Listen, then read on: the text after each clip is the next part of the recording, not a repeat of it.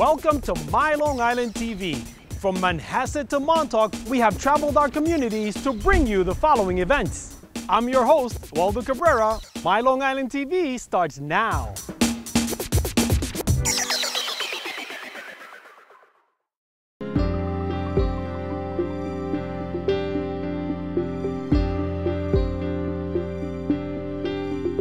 EAC operates over 70 different programs. One of the programs under the auspices of EAC is our Child Advocacy Center. We are so excited and so honored that our guest speaker today is Katie Beers.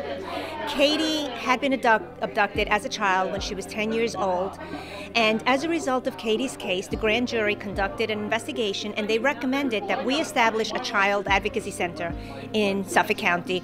And because of Katie, we were able to open up the Child Advocacy Center almost 17 years ago. So we are so honored and so grateful that Katie is here with us today. We're located in Central Islip, and we work collaboratively with the multidisciplinary strike force team.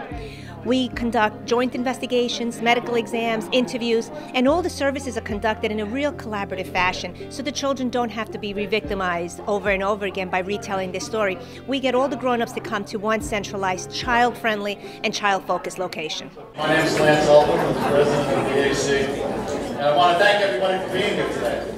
We actually are going through a change of name. It's going to be EAC, but it's going to be EAC Network because the services that we provide are so wide and varied that we felt that network is a better way of describing that which we do.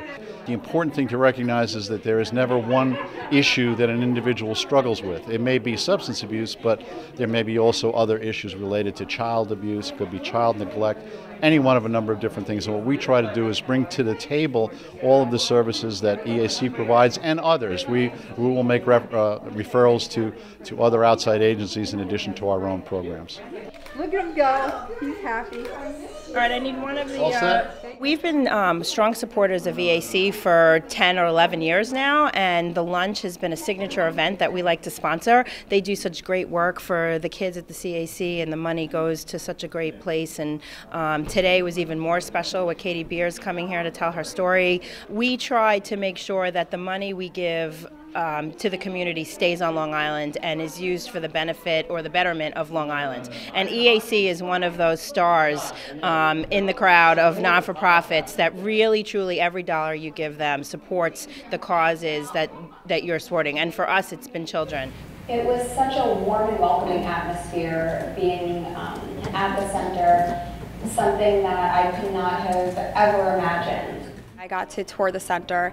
It is a beautiful facility. The workers there seem to genuinely care about kids. I got to spend a little bit of time one-on-one with some of them.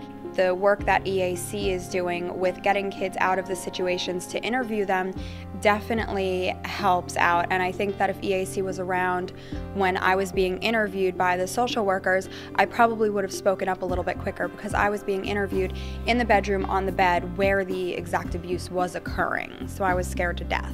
Seeing the work that they are doing and the work that they intend to do really warms my heart, knowing that out of my horrible situation, this center came about.